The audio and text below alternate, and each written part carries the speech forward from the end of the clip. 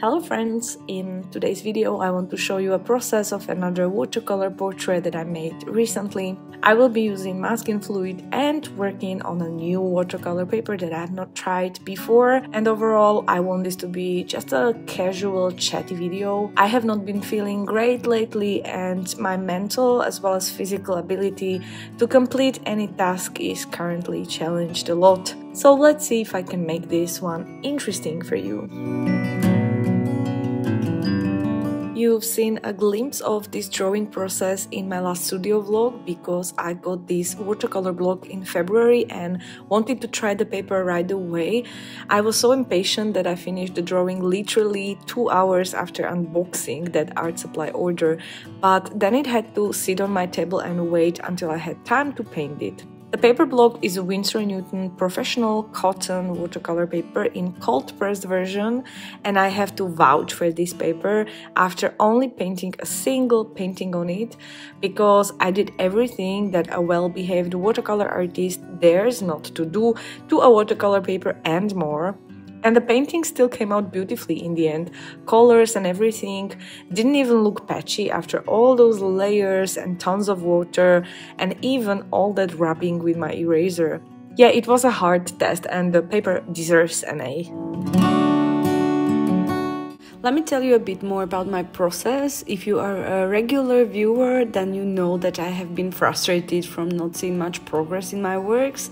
And since the beginning of 2022, I have been trying my best to paint as much as I can and test out different approaches to find my own artistic voice. It's the end of March, and after 3 months of constant work, I already found an approach that I like the most, and I sort of started to use it in almost every painting that I start nowadays. That's to start the painting process off from a very loose and blurry underpainting. It unifies the painting and gives it a color structure. In this one, I wanted to explore contrast between oranges and blues. My first layers of paint are therefore done into the wet surface, and the result is very unpredictable. All I know and can influence in this stage is the color palette and basically a very rough idea of where each color should be placed and how much of each color will be used in this picture. I knew this girl will have an orangey hair and the background will be bluish, so I placed the colors roughly there, but wet in wet never quite stays where you put it. But that's okay. Do not panic if you want to try something similar and your first layers look chaotic. It doesn't mean anything yet, because you can then choose which parts of the painting you want to show more and give them a little sharper definition and contrast. Here in these areas, I then continue working with more precision into the dry surface, and I keep adding layers of paint to build shadows. You can even increase saturation of the color at certain areas by glazing some of the same color on top. What I love about this process is that I can make decisions as I paint, and so at the moment I completely fail at thumbnailing my artwork since I never know exactly what it will look like in the end. This approach, however, can be a little risky and sometimes it just doesn't look what I envisioned, but I still rather do the work and fail and then have to do it again than not do the work, because doing even a failed work means having to live through what the wrong process feels like. It's a time investment, but you'll know from that moment on when you are on the wrong path while painting. So it's like internalizing this feeling of like this process is not quite right. It is very complicated to explain, but I just don't see throwing your paper and starting over as such a big deal, and especially when working small like I'm right now. This paper is only a little over A4 in size, and so that wouldn't take a lot of time to remake if anything goes wrong. Speaking of making mistakes, my main job is teaching people how to paint with watercolor, and I do that every week in my studio. My approach to teaching others has a lot to do with how I teach myself, because I'm very lucky that I myself am quite a difficult student. I struggle a lot, I don't pay attention, I make each mistake multiple times, but most importantly, no matter how many times I hear don't do this and do that instead, it simply doesn't get through until I make that particular mistake myself a couple of times. And that's why I think failing some of your pieces is really something that you have to do, just so you know exactly what it feels like when things aren't working out.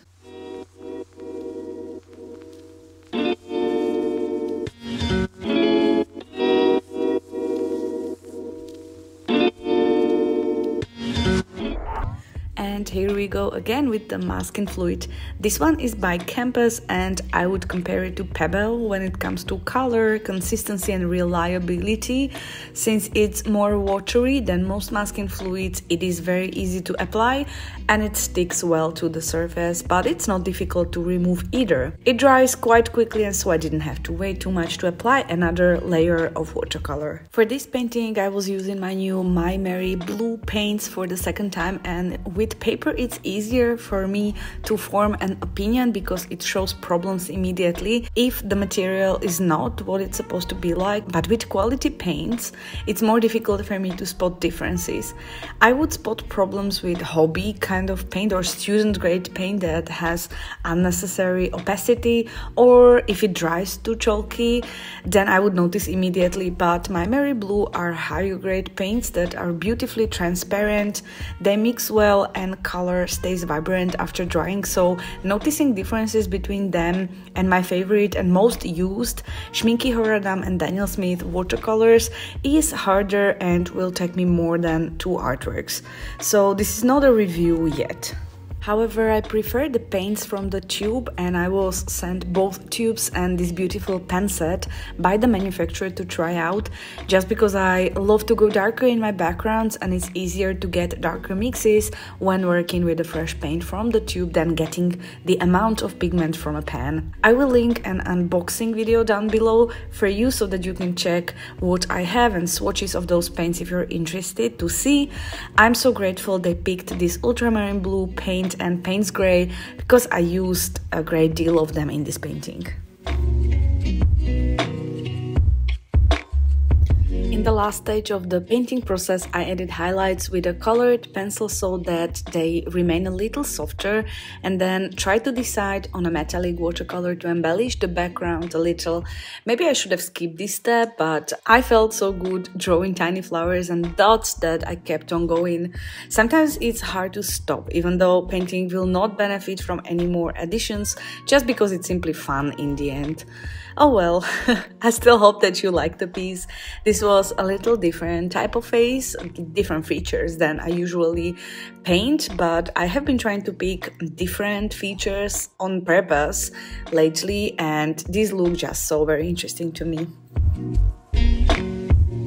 I am still doing my best to finish the masking fluid review for you and publish 2 videos every week, but when my voice disappears suddenly I can't do much else than publish shorts, and shorts is a newish video format that YouTube introduced last year, and I've been trying to avoid it because I'm still trying to find a way how to do my best in this regular video format, but I decided to give it a try anyway and add a few shorts every week to my regular content. They are essentially shorter than 1 minute and filmed vertically, so I just wanted to mention these.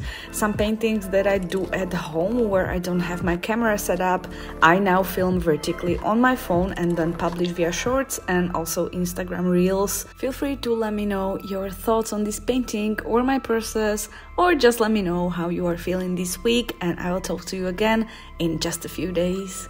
Bye!